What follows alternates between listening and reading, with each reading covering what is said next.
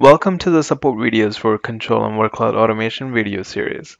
In this video, we'll show you how to use the Control Shell feature to tell which viewpoint Control users are currently logged on to through their Control Enterprise Manager GUI client. First, we'll log into the Control Configuration Manager.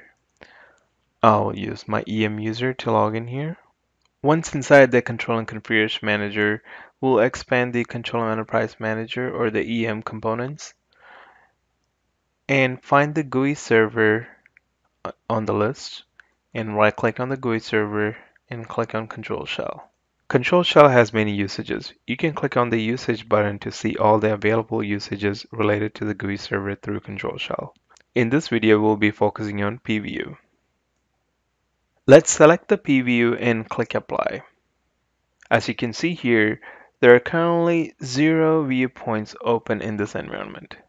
Now let's open an EM client and log in. Here we'll use user 1 to log into this environment. Now that we're logged into the EM client, let's go into the monitoring domain here and open all active jobs. Let's switch back to the Control and Configuration Manager and click Apply again with the PView selected in the command line. Now we can see the unique name of the viewpoint that's open, all active jobs, along with the name of the user, user1, and the internal user ID of this user who has this viewpoint open. We can also see that total viewpoint count right now in this environment that's open is 1. Let's log into another EM client as second user, user2, and open one more viewpoint. This time we'll open the all jobs viewpoint. Now that we have the viewpoint open, let's switch back to the Control and Configuration Manager and click Apply button with the preview selected to refresh this.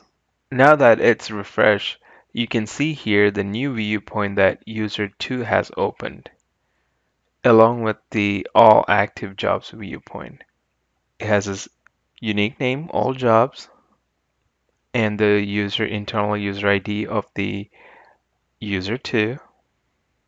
And with both viewpoints open, the total viewpoint count in this that's open in this environment is 2.